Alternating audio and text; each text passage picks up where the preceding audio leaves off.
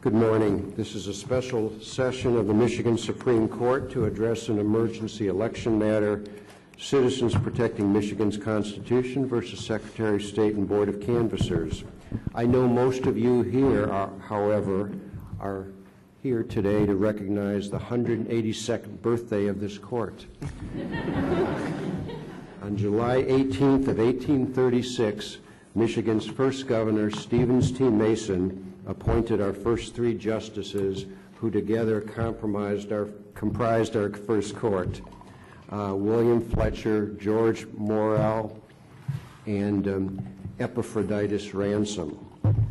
Justice Fletcher was our first Chief Justice. Justice Morrell was our first and only justice of French Huguenot descent, and Justice Ransom was our first and only Epaphroditus. Exactly 182 years ago.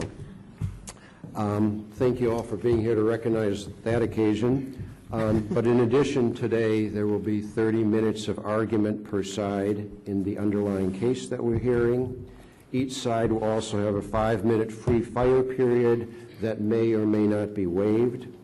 Appellants may also, if they choose, reserve a reasonable amount of time for response, but it is your obligation both to request this time and to keep track of it.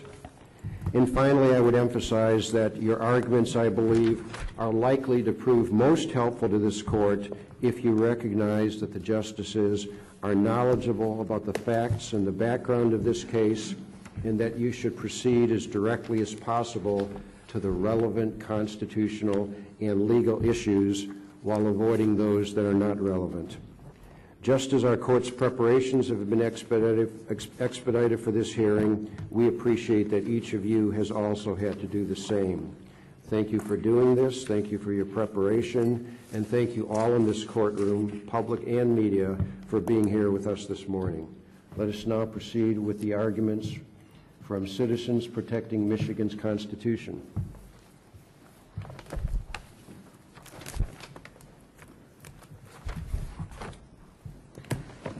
Happy birthday. May it please the court, for the record, I am Peter Ellsworth, and I'm representing Citizens Protecting Michigan's Constitution and two individual plaintiffs. It has been 85 years, a little over 85 years, since this court recognized that there is a distinction between amendments pursuant to what now is Article 12, Section 2, and revisions of the Constitution pursuant to what now is Article 12, Section 3. It was really a doctrine that originated in Michigan, notwithstanding the fact that in several of the briefs, and I think the Court of Appeals said this too, that this distinction has been borrowed from California law or at least out of state law. That's not true. This distinction was recognized by this court in 1932 in the case of Kelly versus Lang, and then again in 1933, the following year, in the Pontiac School case. And the test that was applied 10 years ago by the Court of Appeals in the Rimgen case, the Reform Michigan Government Now case, the qualitative and quantitative test, that's something too that came from Michigan law. The words that the Supreme Court used in 1932 were a little bit different. But the concept was saying, I'm sorry, I meant to bring this up. I think the court, in explaining its decision in 1932 in the Kelly versus Lang case, said that its decision was dictated by both the number of changes and the result upon the form of government. So these are not new concepts, and they are concepts that were present in 1960 and 61 when the delegates convened in Lansing for the Constitutional Convention that led to the Constitution that we currently are living under. So Kelly versus Lang, I think, supplies the framework for this case, I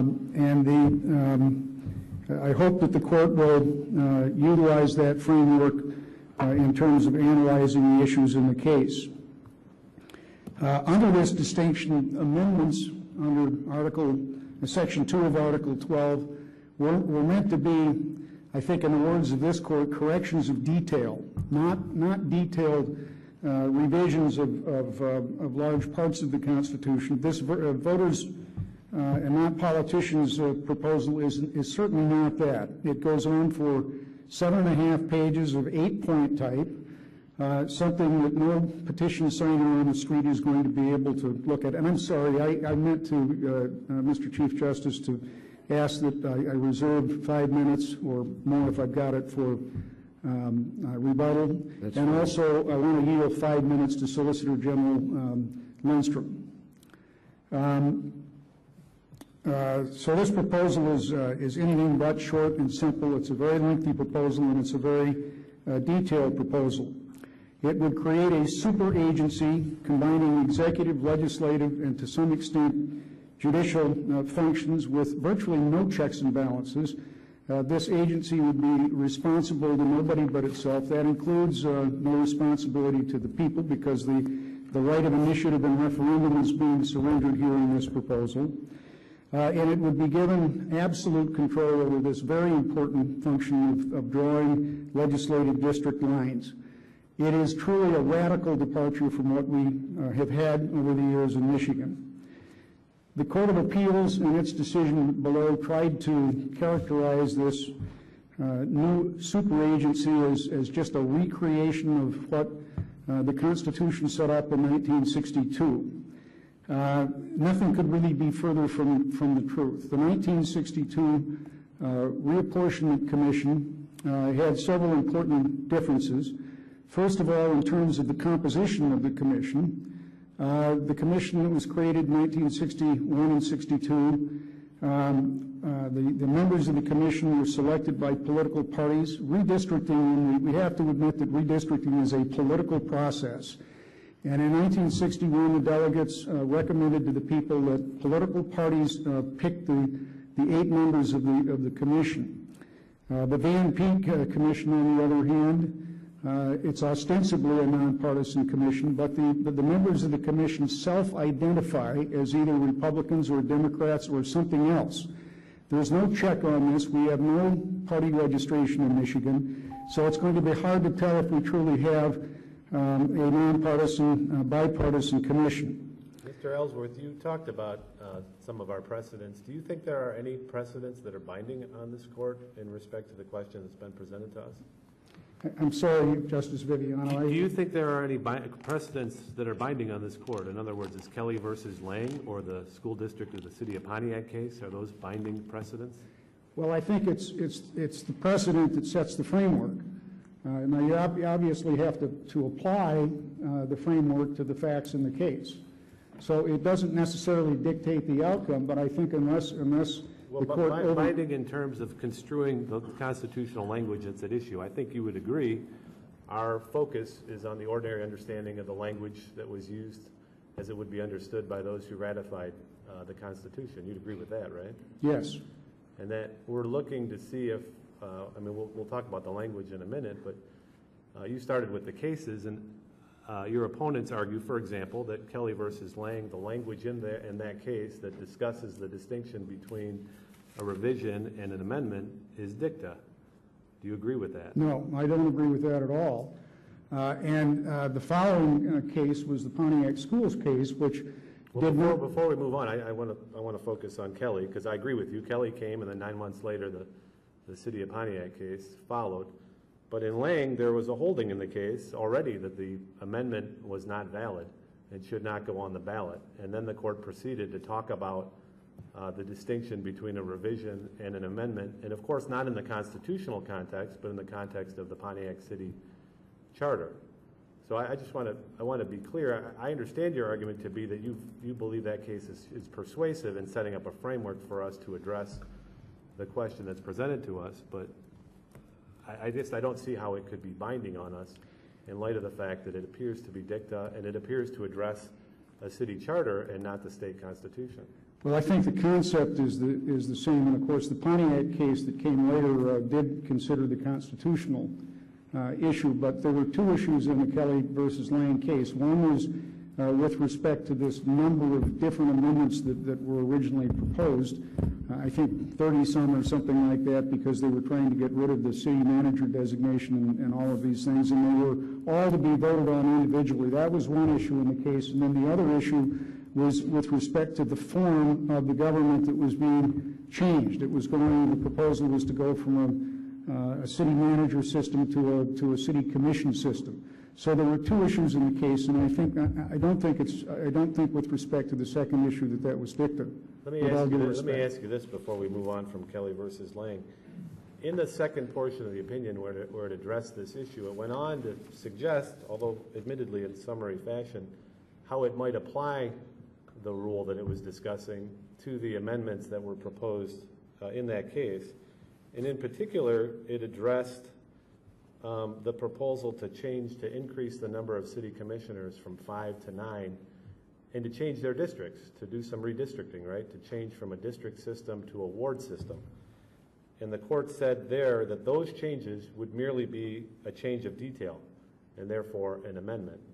Is that something that should concern this court in terms of looking at your... Well, I think that's correct. I think simply changing the number of districts and redrawing the lines, that would be a correction of detail. But what's important in that case is that the changes that were being proposed were much more fundamental. It was a change in the type of government that Bay City was going to have. That was the change, I think, that the court was concerned about. Mr. Ellsworth, could I get back to the standard for just a moment, and in other words, to follow up on what Justice Viviano has been pursuing? We're all looking, I think, at the basic same universe of cases.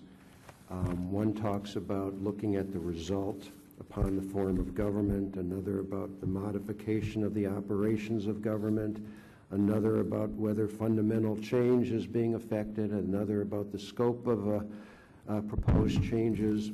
My question to you is, are any of those standards, some kind of consolidation of those standards or the individual application of those standards, can they, in your judgment, be fairly derived from the language of the Constitution in addition to being derived from the precedents of the judiciary?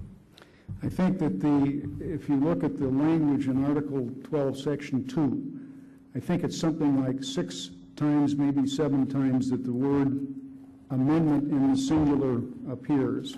I think that's one textual indication that an amendment was expected to be something that was simple and short and not a rewrite of the basic constitutional document. And by contrast? A revision was something that was clearly meant to be something that was more fundamental in nature and did affect a more fundamental change in the government. And let me just go back, because I think this will illustrate the point. Let me go back. I started to talk about this 1961 commission, and there were important distinctions. And the first distinction is that 1961-62 commission came out of a constitutional convention. And if you look at the constitutional debates, almost 250 pages, and the debates were devoted to that subject, what kind of a commission to have and what kind of redistricting system there was to be. That's 8%, roughly 8% of all of the debates in those big blue books that we all look at. I think that's an indication that it's a change that requires a deliberative body to look at it. Secondly, and I think this is the most important distinction between the 62 Commission and what's being proposed today, is that the 62 Commission had very, very detailed criteria, rules, standards that it was to apply. It was a commission, an administrative agency, but it was given very clear standards. This agency would not be given clear standards. In 1982, this Counsel, court... isn't that just more of a detail? I'm sorry, Justice. Oh, no problem. Good morning. Isn't that just more of a detail? A detail? Yes. No, I think that's, to me, that's the most important distinction. We have what's being proposed here is an agency with enormous power. It's composed of lay people who aren't even supposed to have political experience, and they're not given detailed rules with respect to how to redistrict. That's the distinction. In 1982, this court had to declare the formulas that were in the 1962 Constitution unconstitutional under federal law. When it did that, it said we can't keep the commission in place because we can't have, it would be unthinkable to keep an administrative agency in place to engage in this But important... counsel, doesn't the structure already exist? The structure of... The commission exists in the Constitution? well, it's on the face of the Constitution, but the Supreme Court in 1982 said it couldn't exist. But that doesn't mean, but counsel, that doesn't, but does that mean it's withdrawn from the Constitution? It's still in the Constitution, correct? Well, effectively it is not, because this court said it couldn't exist without detailed redistricting criteria, which at that point it didn't have. But if the court were to rule differently, wouldn't it just snap back and then become operational immediately? This is a different agency that's being proposed. It's different in terms of the composition. It's different in terms of its autonomy The from... structure and the format of the agency are written and currently exist in the Constitution. And Wouldn't this just simply deal with an operational status, which would ultimately be a detail, right? no, this is a different agency that's being proposed. It's selected differently. It has different standards. It can set its own budget. It has autonomy from the rest of state government. That's not the way the 62 Commission was established. Mr. Ellsworth, following on Justice Bernstein's point, if we accept the case law that's been developed and we have to make a determination of whether this is an amendment or a revision, what is our starting point? Is our starting point the text of the Constitution, even though a portion of it was deemed to be unconstitutional, or is the starting point the structure that is in place currently that has been dealing with redrawing district lines for the past 36 years? Well, And then why? What supports your answer? Well, I think you always have to start with the text of the Constitution, but here we have this unusual situation where the text of the Constitution has been found by this court to be unconstitutional under federal law. So we have to look at what is in place right now and how this system is functioning with the legislature drawing the districts according to the detailed criteria that this court came up with in 1982 and gave to special masters in 1982 and again in 1992. So that's what we have in place right now, and I think you start with that and you look at the change that's being offered from that point on. So are we comparing, for revision versus amendment, are we comparing the current system or the text of the Constitution? I think we're comparing the current system. Mr. Ellsworth, let me go back to my earlier question, because I'm still wondering what limitations there are on the initiative power that are in the Constitution itself. I do think we have to look at the language of the Constitution. I think we all would agree with that, and that's why I was asking you whether there was any binding precedents that helped us to understand that language. I heard you mention that, and I agree with you, that several times the relevant provisions refer to amendment in the singular, and that may be a limitation. But my question is, how do we get from that limitation that you may be suggesting to what I think is the California test? You mentioned People v. Lang as the test originating in that case, but that case actually cites an early California precedent for that test. So it appears that we have followed California, at least the Court of Appeals has, in the last 10 years. And People v. Lang did, about 85 years ago. But my question is, I studied very closely another case that you worked on before our court, the Michigan United case, where the court talked about the powers of direct democracy and how the people had retained and reserved that power to themselves in the 1908 Constitution, that they had done so essentially because they weren't happy with the way the legislature was functioning. So they wanted to take some power away from the legislature and retain that power. And this court said in Michigan United that it was going to respect those powers that the people had reserved to themselves in the Constitution, but that it was also going to enforce any clear limitations on those powers that the people themselves had placed.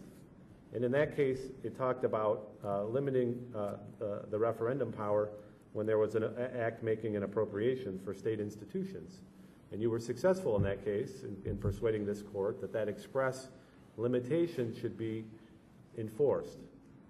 I'm struggling to find a similar express limitation in this case, and I've looked at the 63 debates, and I don't think there's much debate on this point And so I looked back at the 1908 debates where there was a lot more debate about this power and helping us understand the nature of this power.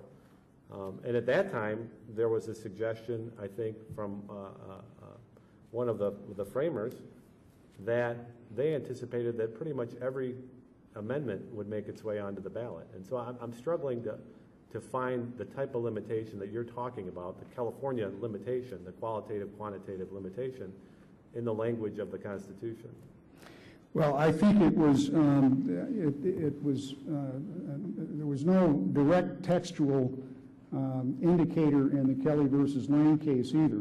The Supreme Court simply noted that you can't revise the form of government by a simple amendment. In the Michigan United Conservation case, it was really kind of a simple issue because the Constitution says you can't have a referendum on a measure, a bill that appropriates money. And the debate within this court was on what the word appropriation means, and Justice Young and the majority were simply saying there's only one interpretation because there's only one word. So it seems to me that the distinction that you need to look at is whether what's being proposed is something that needs the work of a deliberative body, something other than a simple amendment that goes on the ballot that people can quickly understand, they can see it in the petition and they can see it otherwise, versus a very detailed, complex change in the way that the government functions. I'm sympathetic to your point about the need for deliberation. That's why I work on a deliberative body. That's why I like our Republican form of government. But I'm wondering whether my personal feelings matter or whether, or actually I'm actually not wondering, I'm pretty sure it's the feelings of the people who ratified the Constitution, the language that matters. And I'm trying to understand what they were thinking about in 1908. And I guess I ask you one follow-up question, which is, it appears in 1908 there was a limitation on what could be proposed as an amendment. There was a procedure whereby that would go before the legislature, a deliberative body. And the framers again recognized that this would allow for debate and for refinement of language and coordination with other laws. And this was thought to be an appropriate safeguard in 1908 for this type of deliberation. And then 5 years later, that was eliminated from the Constitution, that deliberative safeguard. Well, and so I'm struggling when our ratifiers took that action to understand how they could have thought sort of in hidden or language that's hard to divine. It's taken us 110 years to try to untangle. They actually had the much more robust safeguard in mind that they never mentioned in the debates, and it's not clearly expressed in the language. How do we divine that? Well, Mr. Ellsworth, before you respond, let me say your time is now being taken away either from the solicitor or from your response. Yes, and if I could maybe come back I'm happy to call you up after. We have a lot of time today, so if we look at Mr. Hutchinson's, Delegate Hutchinson's comments in the CONCON, but thank you, Your Honor. Let me step down because I don't want to. Well, you're not going to. I'd like to hear the answer to Justice Viviano's question. We're here for, yeah, I don't have anywhere else to go. I'd like to hear the answer to the question. Yeah, I can assure you you'll have plenty of time, and so will everyone today to speak on this topic. First of all, I think that the delegates to the Constitutional Convention had to be aware of the Kelly versus Lang and the Pontiac School cases when they wrote the Constitution. In 1963. In 1963. But you wouldn't suggest that by 1963 the terms amendment and revision had become legal terms of art, would you, based on Kelly versus Lang? I think that they were. I think that was the understanding of the delegates, and you can look at the remarks of Delegate Hutchinson, one of the leaders of the 62 CONCON, when he made remarks to that effect on the floor of the Constitution, the importance of having a deliberative body look at these more extensive changes. I do want to. He referred to our case law? I'm sorry? He referred to our case law? I don't know that he did refer to the case law specifically.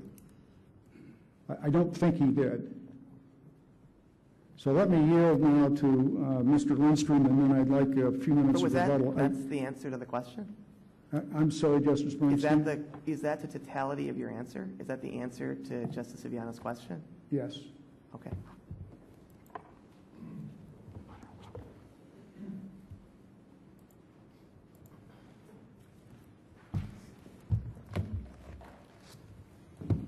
Good morning, Aaron Lindstrom on behalf of the Attorney General.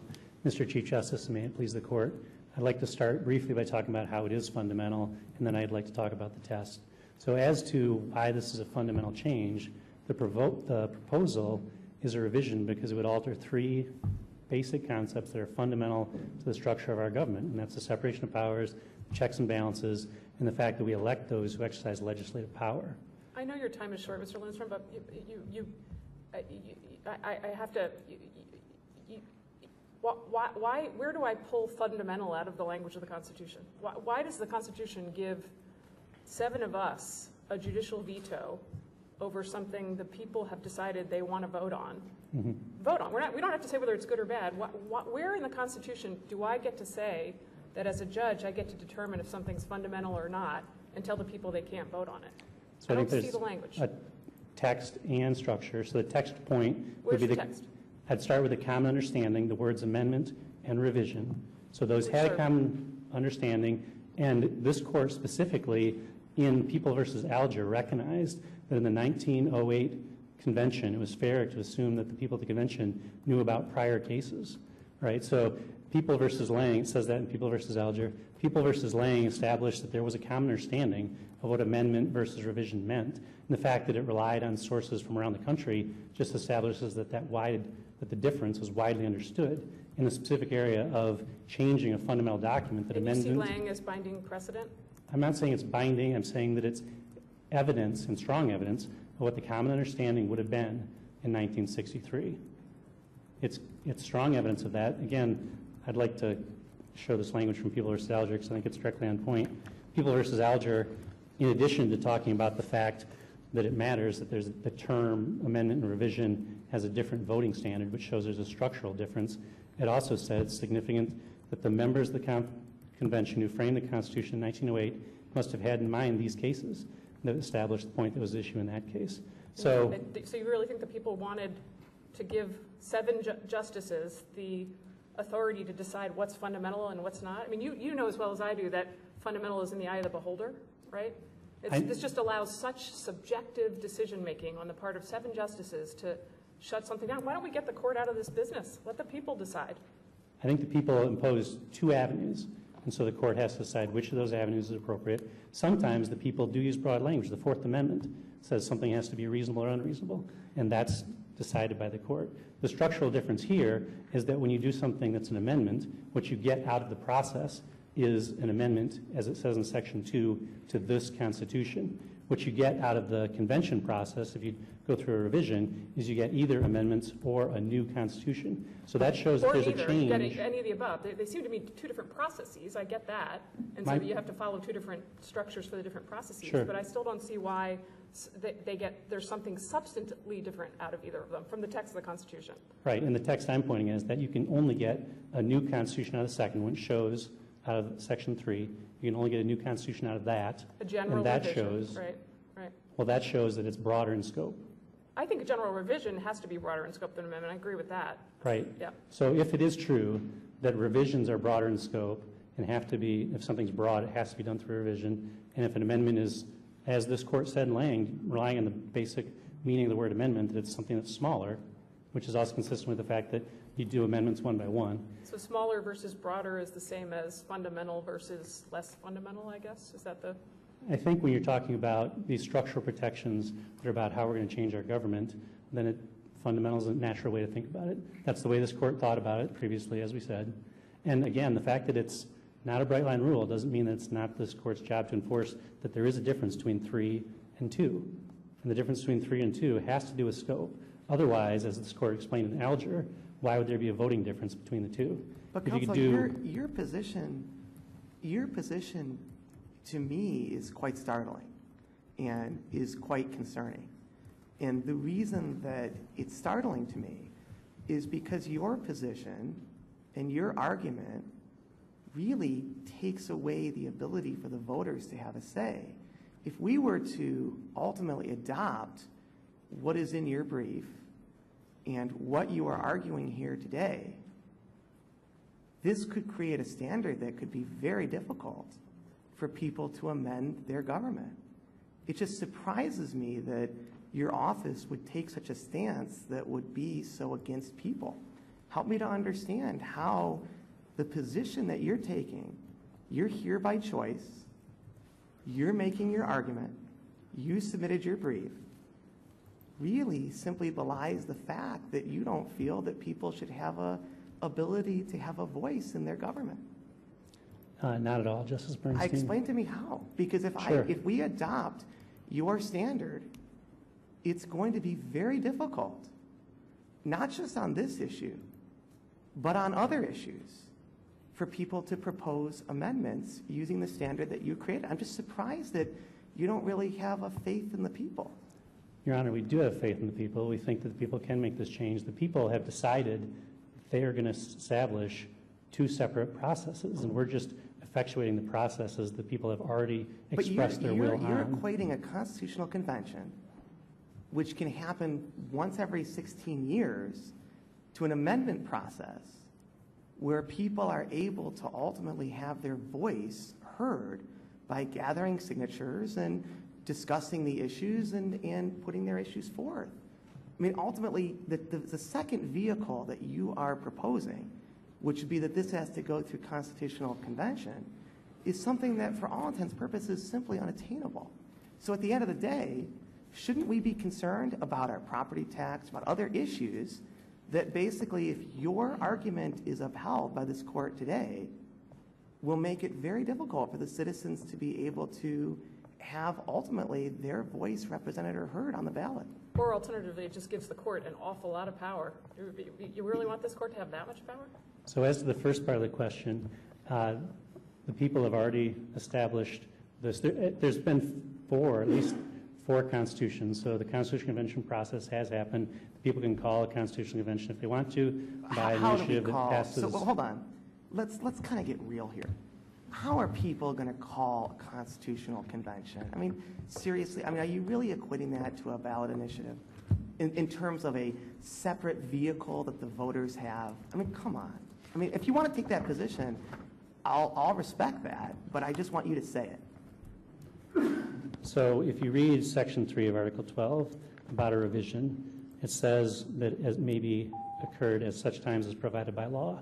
So the people, through an initiative, can call a convention based on the plain text of Section 3. I think that's just what the text says. So it may be harder to do, but the point that it's harder to do might be consistent with the fact that it's ending up with a new constitution. If you have, set aside the three branches, now you have one branch that is able to exercise on the express language of this proposal the legislative, executive, and judicial power, and that it's free from the checks and balances. I've exceeded my time, and I don't want to destroy his we're not rebuttal done time. yet. Don't Can I ask one? worry. I know I have one follow-up before you go too. One of the concerns that I have about a fundamental, power test, or the one that you're suggesting, in addition to the fact that I think it's hard to derive from the text of the Constitution, is that you're casting too wide of a net. In other words, if we look back on our history, how many of the amendments that have been proposed and went on the ballot, and even those that have been passed and are now law, would your test sweep up as things that should not have gone on the ballot? And some that come to mind, and I haven't studied all of them yet, I'm sort of in the middle of looking at that issue, but for example, the Civil Service Commission. Under your test, would that be allowed on the ballot as an amendment in the way that it was proposed in 1940? That would be allowed, but it doesn't alter any of the vesting clauses. It's still subject to checks and balances the governor appoints. For example, the legislature has a veto power on the rates that are set.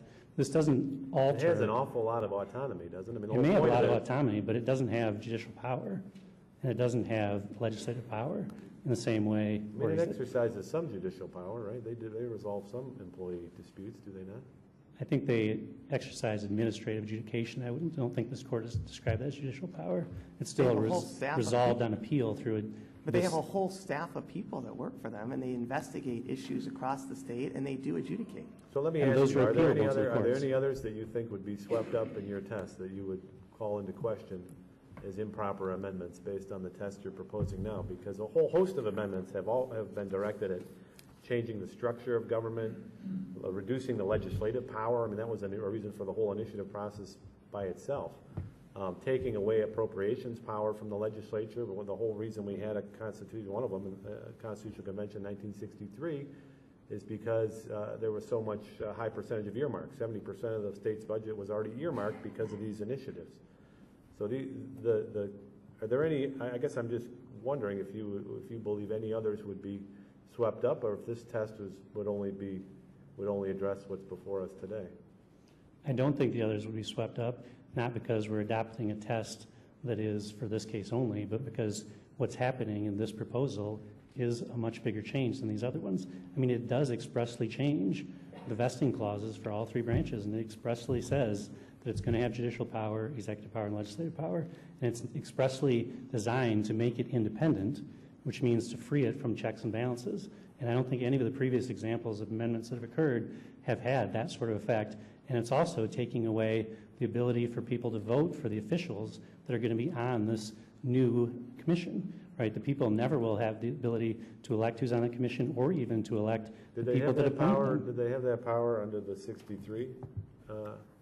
Under the 63 Apportionment Constitution? Commission, they at least have the ability to influence it through a political party. You're right, it can't be directly appointed. So there's at least some way to influence it. Here, it's a random selection process. Now, that may be a good process, but I'm saying it's a big change. Or it may not be. But it may not be. That's not the question, but it's a big change, which is what our point is. This would be, a deviation from the usual democratic representative process that we have. I mean, there were fairly elaborate restrictions under the 63 Constitution, right? Eligibility to membership, no officers or employees of the federal, state, or local governments, except notaries and members. There were limitations, and I'm not saying that all limitations go to fundamental points. I'm saying that the limitations that are being eliminated here do go to fundamental points. Any further questions? Thank you, Mr. Lindstrom. Thank you. We're going to hear briefly from the Secretary of State, is that correct? Good morning. Assistant Attorney General Heather Meingas on behalf of Defendant Secretary of State Ruth Johnson and Defendant State Board of Canvassers. Very quickly, because I know I'm not the attorney you want to hear from, and I'm going to turn it over to Mr. Crabtree shortly. As the court knows, the state defendants do not necessarily have a legal position on the questions, the important questions before the court. However, we are interested and affected by the order. As the court is aware, the board has certified the VNP proposal as sufficient. We did that on June 20th. That was pursuant to the Court of Appeals mandamus order, which had immediate effect. That means we really only have 2 duties left to execute with respect to this proposal.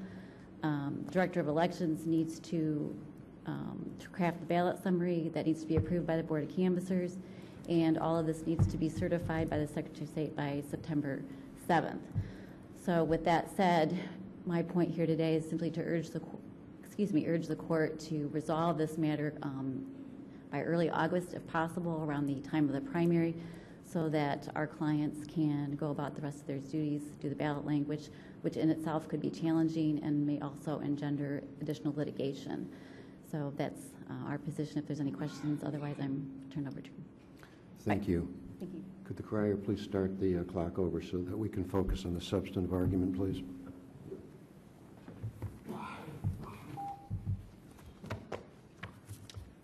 Good morning. May it please the court, I am Graham Crabtree, appearing on behalf of voters, not politicians, also referred to for short as simply VNP. The proposal at issue here today was crafted with meticulous attention to trying to avoid the abrogation issues that the court is not focusing on today. And after that was taken care of, it was supported by more than 390,000 valid petition signatures. But in spite of all that care, challenges have been raised. The request has been made to keep this all off of the ballot by way of mandamus. And thus I am privileged to be able to appear before you today to wish you happy birthday. The case law of this state is very clear. The issuance of a writ of mandamus is an extraordinary remedy. Plaintiffs have the burden of proving entitlement to that remedy, and it is a very heavy burden under Michigan law. Although legal questions presented here are reviewed de novo, the grant or denial of mandamus is reviewed for abuse of discretion, as the plaintiffs have correctly acknowledged. But most importantly, this court's precedents require this court to liberally construe the pertinent constitutional and statutory provisions to facilitate rather than impede the free exercise of the people's reserved right to propose constitutional amendments by voter initiative. Therefore, this court should be unwilling to exclude VNP's proposal from the ballot based upon any insubstantial, contrived, or exaggerated claims. We have suggested in our briefs and suggest to you again today, the Court of Appeals has carefully considered all of these issues and has properly denied the plaintiff's request. We will ask this court to deny it as well. Because we are focusing on the question of revision or amendment, I'll move directly to that, and I'll welcome any questions at this point that any of you may care to ask me. I think it was appropriate to start out with the discussion of Kelly versus Lang, because that is one of the two cases that the Court of Appeals relied upon as providing authority for its decision in Citizens Protecting Michigan's Constitution. I think Justice Viviano was hitting the nail on the head when he suggested that the discussion of that issue really was dicta, because it was not necessary to the court's holding, which was that the matter couldn't go on the ballot because the proposal proposed separate votes on 13 different things, and that was not appropriate under the governing provisions of the Home Rule Act. And the controversy in that case did involve the Home Rule Act, not the Michigan Constitution. So the court then went on to address another issue that had been raised, the question of whether this could qualify as a revision or an amendment. And it expressed some generalizations, I think, that might apply with some validity when you are talking about what is the difference between an amendment and a revision in general. So I can't really take issue with some of the things that the court said in Kelly versus Lang. The court said revision and amendment have the common characteristics of working changes in the charter and are sometimes used inexactly. Revision implies a re-examination of the whole law and a redraft without obligation to maintain the form, scheme, or structure of the old. And it went on to say, as applied to fundamental law, such as a constitutional charter, it suggests a convention to examine the whole subject and to prepare and submit a new instrument. A short time later, in the city of Pontiac case, there was a claim made that the constitutional amendment at issue in that case should have constituted a general revision, and the court rejected that claim, but without much discussion of the reason for its holding. The discussion of that issue takes up about a paragraph, and so it really does not doesn't shed a whole lot of light on what we have today. I have asked Mr. Crabtree, could you just dispel my confusion? You're urging us to affirm the decision of the Court of Appeals, yet you seem to have some reservations about the standard they applied in assessing this distinction between amendments and revisions. If I'm correct in what I'm saying here, can you tell me precisely what standard you would apply to differentiate these concepts? Well, I have suggested, first of all, with the standard that was applied below. They addressed the qualitative versus quantitative because they had to. They were bound by that. This court is not. But I think it's really not necessary to even go there at this point, because your obligation is to look at what the language of the Constitution provides. And that's why I have directed your attention to the constitutional language. Article 12 provides 3 different ways of amending the Constitution. There can be a joint resolution of the legislature that will put the question on the ballot, which then has to be approved by the people. Article 2, amendments may be proposed by voter-initiated petition. Number 3, the Constitution may be amended by way of a constitutional convention, and it speaks of not just a revision, but a general revision, which I think is consistent with the discussion that we find in Kelly versus Lang. It contemplates a look at the entire Constitution, and I think it's pretty obvious what that was intended to accomplish when you just look at the language of the Constitution. It provides an opportunity every 16 years for the people to vote on whether they think it's time to have an overhaul of the entire Constitution. Now, if they are in favor of that, they'll vote in favor of it, and then there will be a subsequent election, a partisan election, which will elect delegates And if you reviewed the convention record, you see that there are 2 big volumes of the last convention. This went on for 170-some days, the better part of a year, and they did look at the entire Constitution and redrafted much of it, came up with a whole new Constitution, which the people then had to approve. That's what a general revision is all about. Counsel, I don't mean to harangue you, but I'm still confused. Assuming we're not talking about the once in every 16 years when we have to look at a top-to-bottom revampment of the Constitution, are there ever any circumstances under which this court can look at something that proposes to be an amendment and say, no, it's not. It is not acceptable under the constitutional language to allow this to be on the ballot in light of Article 12 and its guidance? Well, I think not according to the constitutional language. However, there are authorities which I've cited which have shed some light on what is meant by the term amendment. And I've suggested to the court that they're focusing on a different question. This is not a question of whether this might be considered a revision. It's a question, can it be considered an amendment under Article 12, Section 2? And the cases that I've cited to talk about what an amendment is. An amendment can amend several sections of the Constitution, and it can be long and involved, as long as it addresses a single overall purpose or subject, and as long as the various changes proposed are germane to the accomplishment of that purpose. Once again, what is the standard that we apply? You say we look at the Constitution. I think we all understand that, and no one disagrees. Of course we look to the Constitution, and of course we take the proposal under consideration and lay it alongside that Constitution. Having done that, having laid these 2 things alongside each other, what is the question we ask in terms of whether or not that proposal must or must not be placed on the ballot? What is the standard? What is the test? I think the standard is the standard that I just mentioned to you, set out in this court's case law.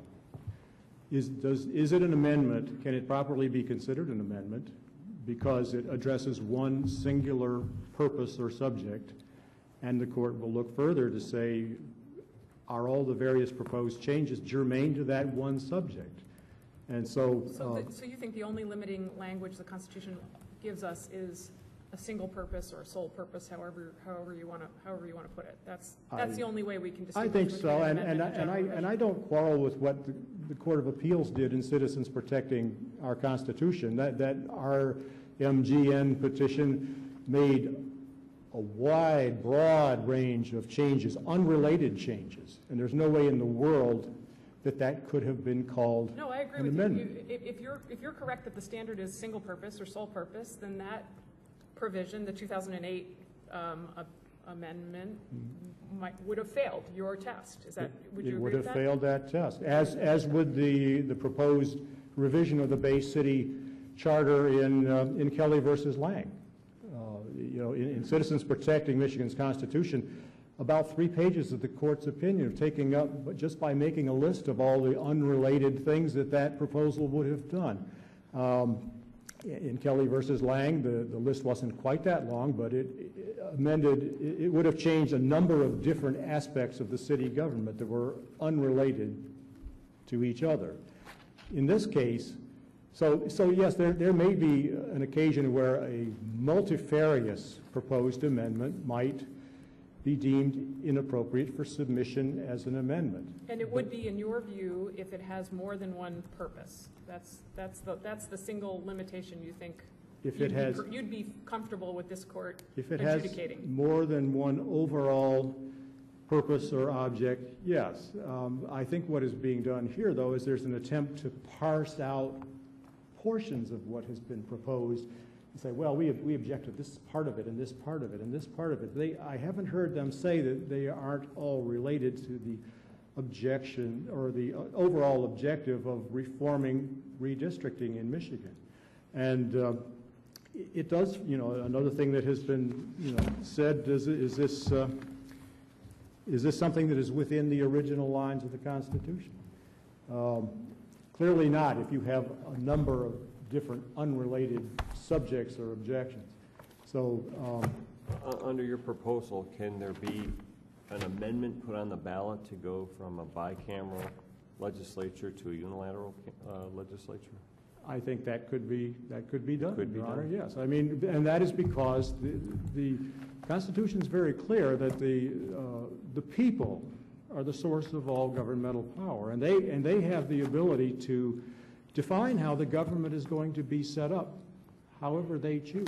They could do that by way of the next constitutional convention, or they could do it by way of a voter-initiated petition.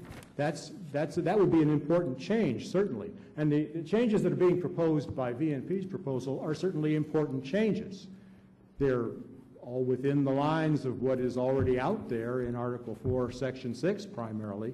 The changes are rather extensive, but the bulk of the changes are set forth in a single section of the existing Article 4. The problem with this quantitative test that's being proposed is not only is there no support for that in the language of the Constitution, but it provides no workable standard whatsoever. Worse than that, it actually dresses up a completely subjective standard to make it sound scientific and objective, which we should at least be honest that it's not if we're going to impose a judicial veto. But let me ask you why a sole purpose or single purpose isn't also. I mean, I have concerns that single purpose, sole purpose is also in the eye of the beholder and leaves a lot of room for the subjective interpretation of individual judges' views. Justice Bernstein and I might disagree about how to define the sole purpose of a particular amendment. Why do you even want to give us that kind of power to crush the will of the people?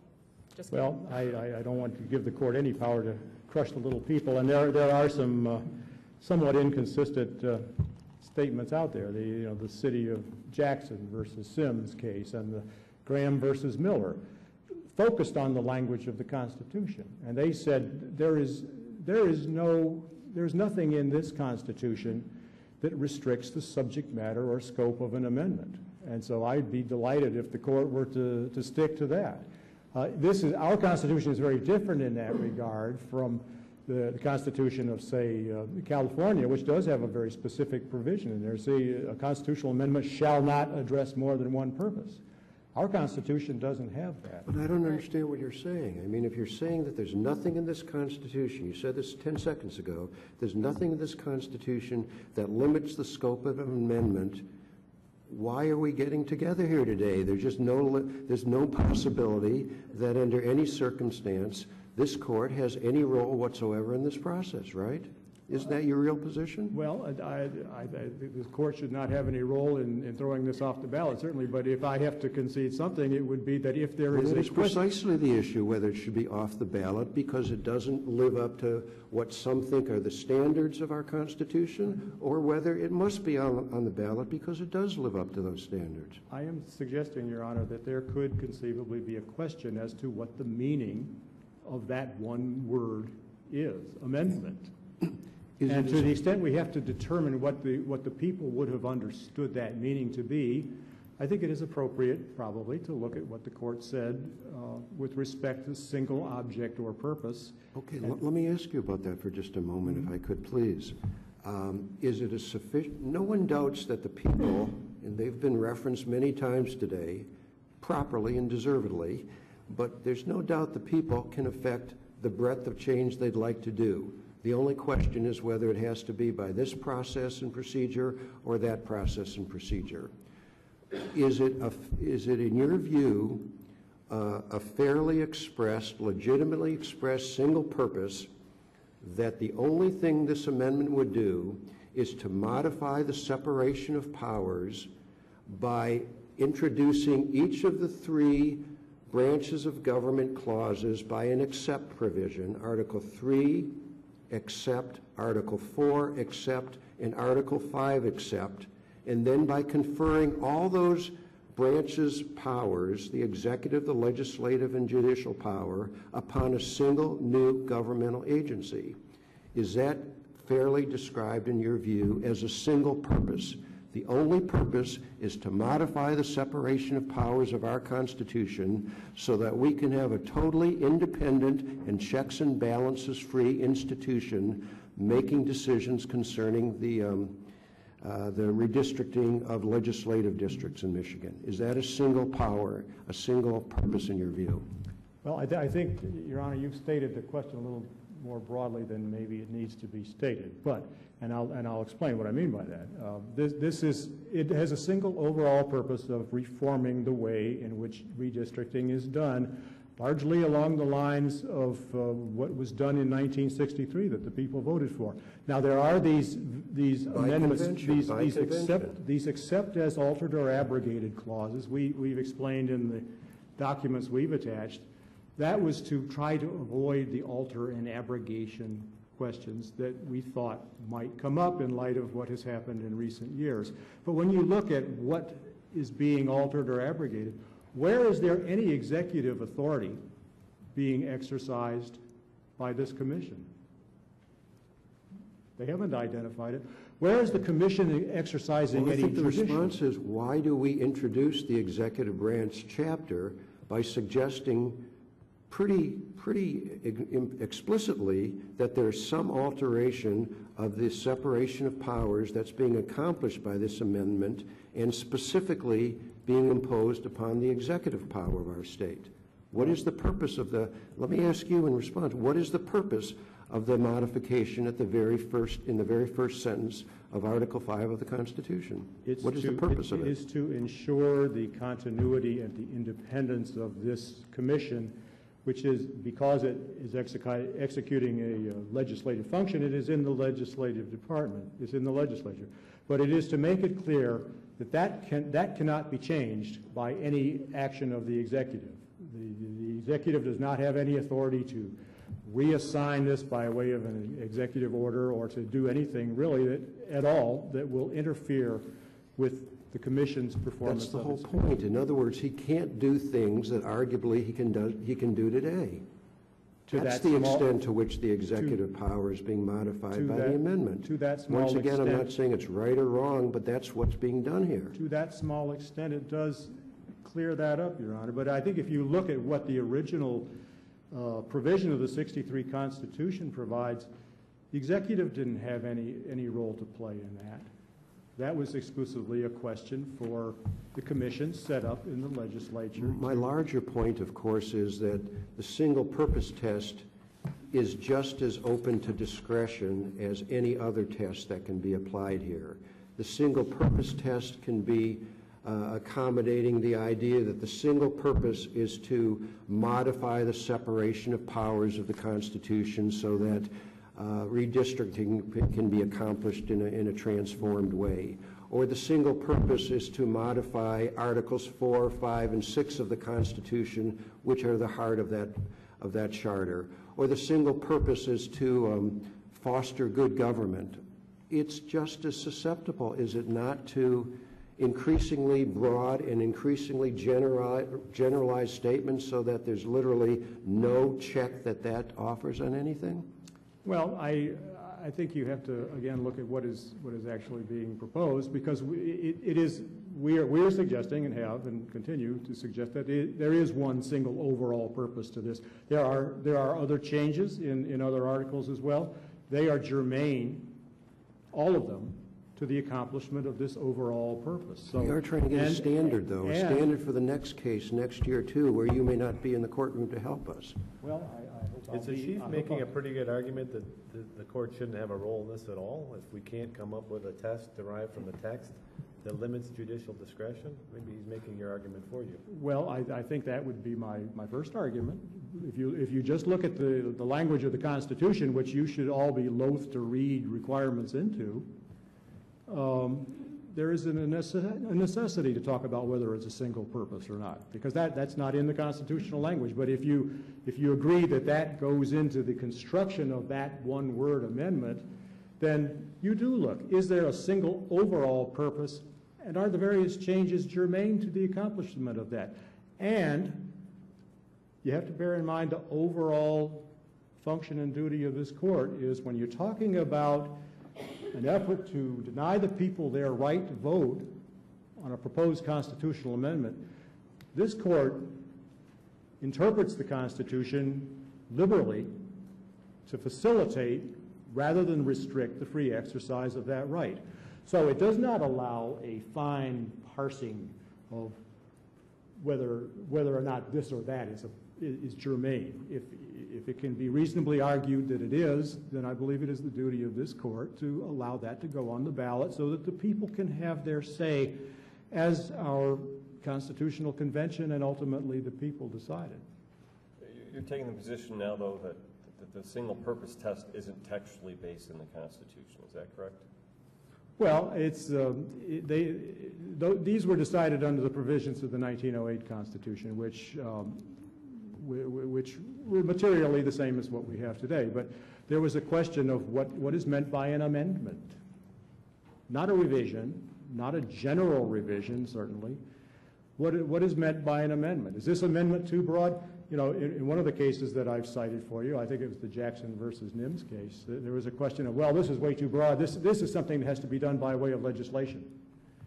And the court said, no, there's no restriction on the scope of an amendment. But, you know, even if there was, there's this sole purpose, and what is being done here is germane to that purpose.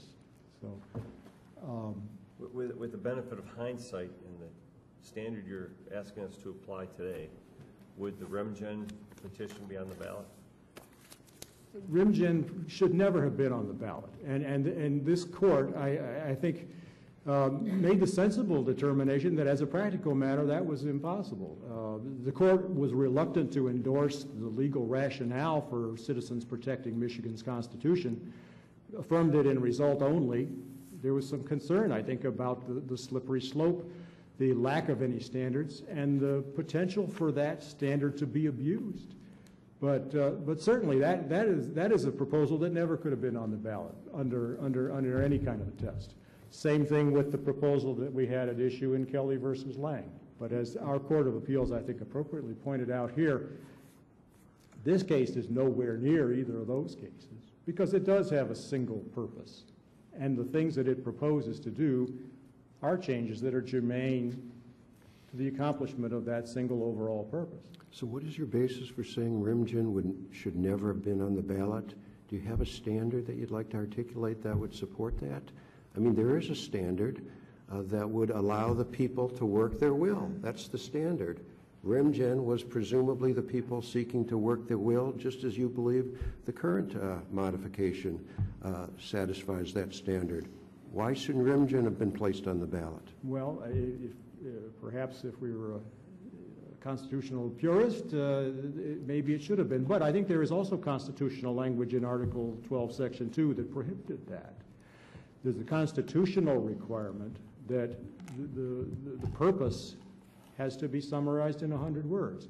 And when there are 29 different purposes, this court appropriately concluded there's no way in the world that could have been summarized in 100 words. So that imposes a restriction as a practical matter in addition to any definition of what is meant by an amendment, which I think also could have shot it down. But to talk about whether this amendment is too big and long and complicated, you know, the Court of Appeals in Citizens Protecting Michigan's Constitution took pains to say we are not saying that something ought to be kept off the ballot just because it's too complex and confusing. That's not what they were about. How many words are too many words? There's a bar graph in their brief that shows there's a number of words here. Well, how in the world do you come up with a standard about how many words can be included? And what is fundamental?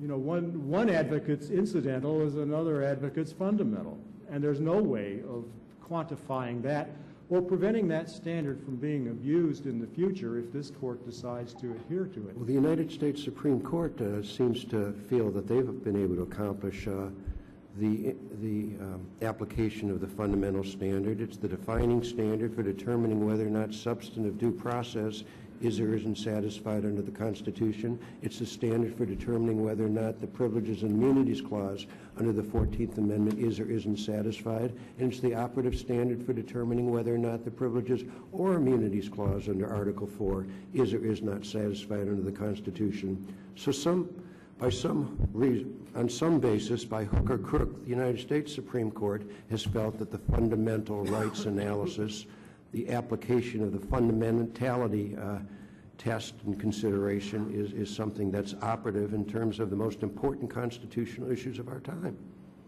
There are a great many things that can be called fundamental, Your Honor. I'm sure there are a great many decisions of this court that have said this right or that is fundamental. But how is the proposer, the petition sponsor, going to predict what is going to be ultimately determined to be fundamental or not? We have the same problem that we have with respect to the alter or abrogate issue. And this court has said a number of times, and including most recently in the Protect Our Jobs case, that with respect to the legislature never intended to have a petition sponsor go out and get a declaratory ruling ahead of time as to what's altered or abrogated. Are they going to have to do that with respect to what might be considered fundamental? And what is the standard? I believe it was Justice Viviano that asked, aren't there some other amendments out there that might be considered fundamental? Certainly they are. I mentioned the Headley Amendment. That has made sweeping changes with respect to the way state and local governments operate, and it conferred jurisdiction on the Court of Appeals. Very fundamental. Is that something that the people shouldn't have been allowed to vote on? The Tisch Property Tax Amendment didn't get adopted, but that was very, very complicated. The Term Limits Amendment amended four different articles of our Constitution, and it certainly made what I think was a fundamental change with respect to our legislative representation, both in the state legislature and in the Congress, and also in the executive branch. The governor, the attorney general, the secretary of state, they're all limited in how long they can serve, notwithstanding the fact that maybe a lot of people think they're doing a good job. Fundamental change. What about the Proposal A property tax amendment? Now, that is something that the legislature put up to vote on, but sweeping change there. So there's no way of coming up with a satisfactory standard that anyone will be able to understand that will give guidance to people that want to amend the Constitution. And I've suggested that neither the legislature nor the executive or this court is free to come up with something that is going to unnecessarily curtail or burden the free exercise of the people's right to propose amendments to the Constitution.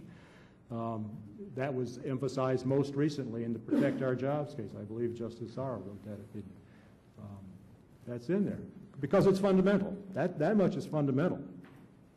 And that, I think, is something that this court has to bear in mind as it weighs these arguments and decides whether the people can have their right to vote on this proposed amendment.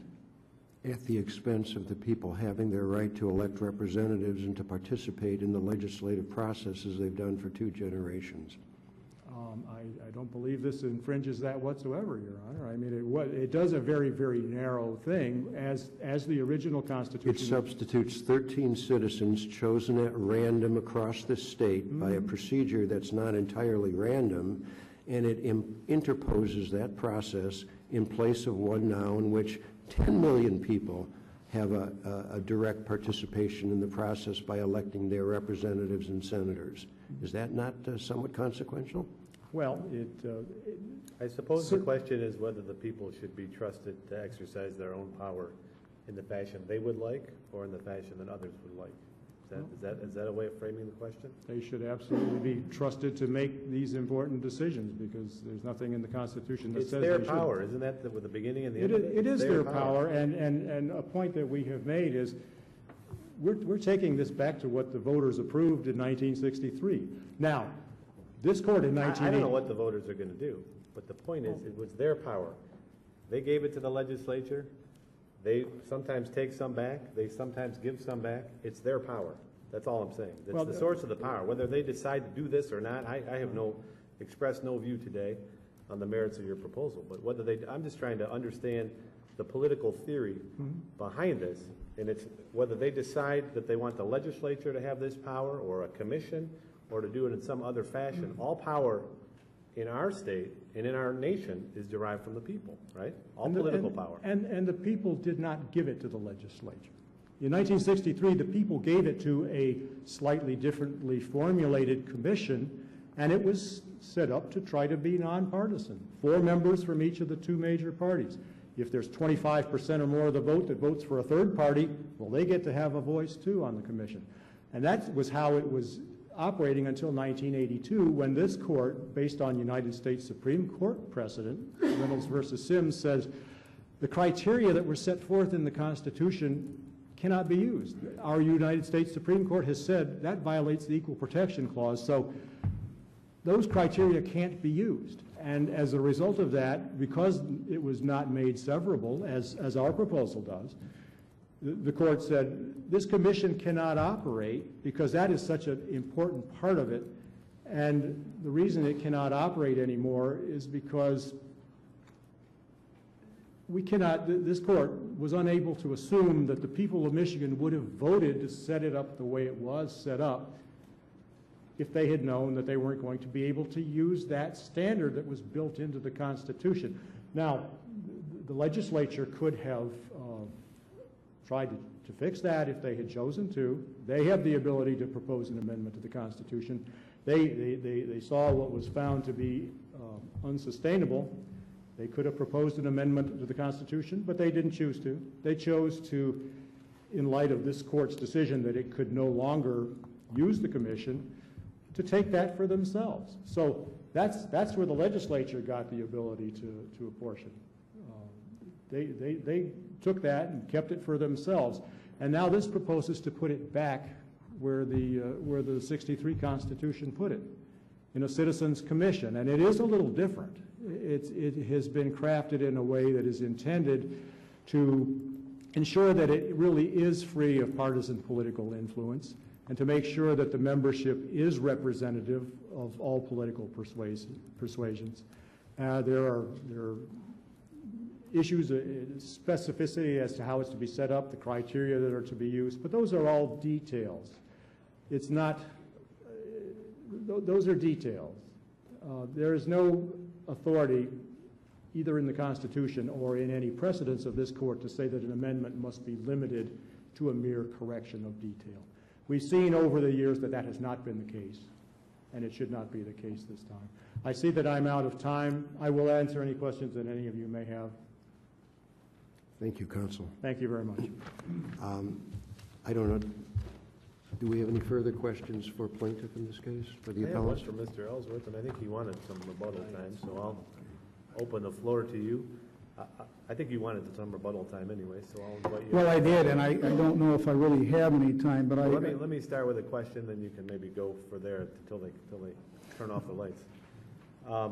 The question I have is it your position that redistricting and reapportionment in general cannot be changed by an initiative or an initiated amendment, or is it your position that this particular proposal cannot be done because of the particular nuances and details of this proposal?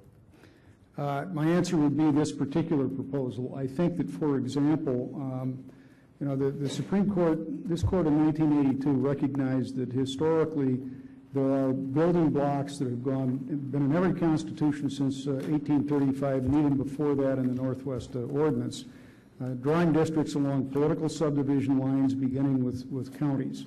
I think if that structure were maintained, that it would be possible to set up a commission to administer that kind of criteria. I keep going back to the most fundamental problem that I have with this proposal, which is the lack of any firm criteria. The Constitution already has the political subdivision boundary line rules. So the And- people, so you agree, as we stated in that decision you just referenced, that the power to redistrict and reapportion the legislature remains with the people. You agree with that? Yes. It's the manner in which this amendment purports to make those changes that you feel are objectionable.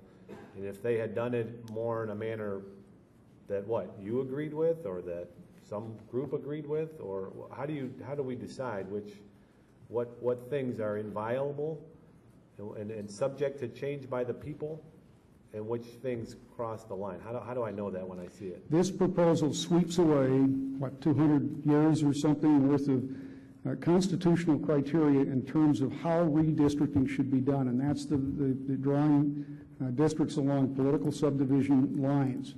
And those criteria were in place to limit the discretion of map drawers, and as this Supreme Court recognized in 1982, to limit the ability to gerrymander. So to me, the most fundamental problem, and I keep going back to the test that I think is there, I don't think it's single object or anything other than the fact that you're making a fundamental change in the Michigan Constitution, one that reverses, I don't know, 1835, I don't know how many years back that was, but it's a long time ago, and all that's wiped away by this proposal. May I just touch on the other issue? I just want to make sure I'm focused in on this. So it's not the nature of the change, it's the degree of change that you object to. Is that right? The people, you agree, the people have this power. They can change redistricting, they can do it by amendment, no problem.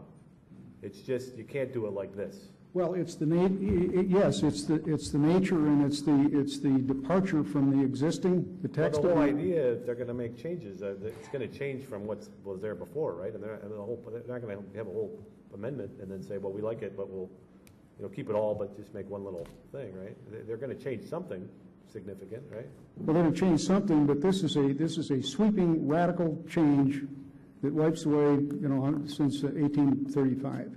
And you trust 7 people to always decide where the line is between sweeping and not? I know you don't, not putting you aside, your client doesn't like this particular one. The next one they might really, really like. Are you sure you want to let us crush it? It is not an easy line. It's not an easy line to draw. I acknowledge that. But could you, for example, have an amendment? Let me keep it real simple. Could you have an amendment that says that we will no longer have 3 branches of government? From now on, we're going to have a monarchy. We're going to have a king or a super queen. Governor. We established the office of super governor. The super governor gets to overrule every decision by every other branch. Yes. Can you do that? And my answer would be no. It would. Through the amendment process. I might be crazy. My answer might be yes. I think the people will probably vote it down because I trust the people. But I don't know that I get to be the one that says they decide this or that based on the language in the Constitution. I have to say I didn't grow up in Michigan, so I had to read all this and learn it, and I was like, wow, the Michigan people did something unique here, right? It's not every state has this kind of power or has given this kind of power to the people to change their government, but apparently they did. I think they can vote this court out of business. Luckily, I think I can get that job, but... I'm glad that Mr. Crabtree mentioned the 100-word description limitation, and I meant to mention that as one of the textual limitations on what you can do. And I think that, again, is an indication that the framers expected amendments to be simple, something that you can describe in very few words and let the people understand. May I just have a couple of minutes to address the other issue Mr. Crabtree touched on, and that's the abrogation issue, because I think there's an important problem here with what the Court of Appeals did. This court in 2012, I think it was, in the Protect Our Jobs case, clarified and simplified the test for determining whether a section of the Constitution has been abrogated. The court said an abrogation occurs if there is any nullification of anything in that section. It can be a word, a sentence, a clause. It doesn't matter how small. The Court of Appeals below misapplied that decision and said it doesn't matter. If it's a small change, then it doesn't count as an abrogation and the measure can go on the ballot. That's inconsistent with what this court did. If this court does not reverse the Court of Appeals on that point, then then your decision to protect our jobs no longer is the law of the state. We gave you one example, and we discussed four in our briefs. We gave to the clerk ahead of time a little summary, and I can read it for Justice Bernstein, of just one example of how. We're really going to have to call this to an end pretty quickly. I'm sorry, Your Honor. We're really going to have to call this to an end pretty quickly. I mean, you've But had he can read it, though. Well, I just wanted to, because I think this is so clearly an abrogation that under the court's ruling. Article 9, Section 17 of the Constitution says no money shall be paid out of the state treasury except in pursuance of appropriations made by law. The VNP proposal in Article 4, proposed Article 4, Section 6 says, and let me just read this, you've got, I hope, a handout, but for Justice Bernstein, the state of Michigan shall indemnify commissioners for costs incurred if the legislature does not appropriate sufficient funds to cover costs. An indemnification is the state treasurer writing a check. And this proposal says that check is written if no appropriation or if an insufficient appropriation is made. That is an abrogation of Article 9, Section 17, and it should have been republished in the petition, and the fact that it was not is fatal. Are there any further questions? What if the office of super governor was to be held by Peter Ellsworth? Could they do that? That's okay. Thank you very much. Thank you, counsel. Thank you, counsel. We stand adjourned.